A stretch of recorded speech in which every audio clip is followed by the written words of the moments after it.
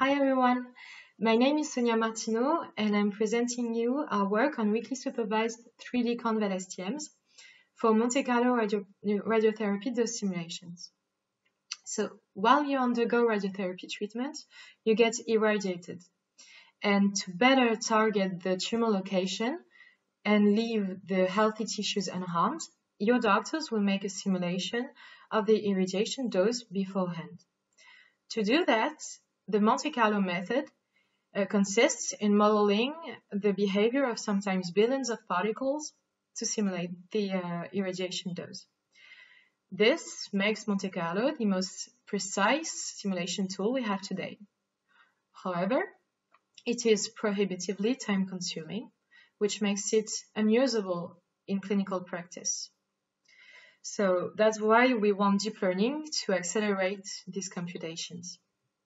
To conduct our experiments, we created a dataset comprising Monte-Carlo simulations of 50 patients. Each patient has a set of noisy simulations, so computed with few particles, and a single reference dose simulations computed with 100 billion particles, and which took for each patient 4,000 hours to compute. So we focused on the potential of a recurrent deep learning framework called convolutional long short-term memory cells, or ConvLSTMs. ConvLSTMs are interesting because they extract meaningful features from both the sequential and spatial nature of the inputs. Our model is simply composed of several ConvLSTM cells stacked on top of each other. The model is meant to handle three-dimensional input data and is fully convolutional. And the goal is for that model to learn to produce a fine-grained dose volume, which is supposed to be similar to a precise Monte-Carlo simulation. And it's supposed to learn that from a sequence of noisy Monte-Carlo simulations. However, the reference dose volumes are extremely expensive to compute. So we decided to train our model in a weakly supervised setting called noise-to-noise. Unlike supervised training, the noise-to-noise training scheme does not require to compute the reference dose for the patients that are in the training set. In other words, when you train the model weights are optimized using only the noisy simulations that were computed for the patients in the training set. And the reference dose is kept for the test time. In our case, we optimized our model using a weighted loss between the structural similarity index measure and the L1 loss. And during training, the loss is computed between the model's output and another noisy simulation of the input patient.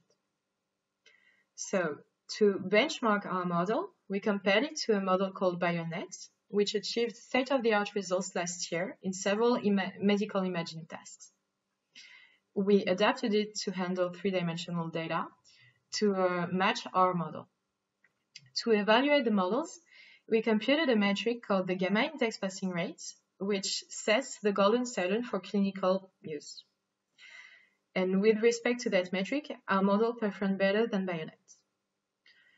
So the gamma index passing rate indicates the percentage of voxels in which the dose matches the reference dose. So for a better understanding, you can look at the GIF.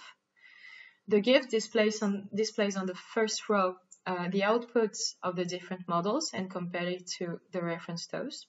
And the second row show you the voxel view of the gamma index passing rate.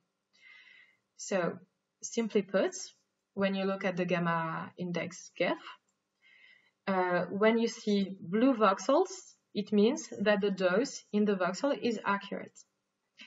And red means that the dose does not match the reference dose and is therefore not usable in practice.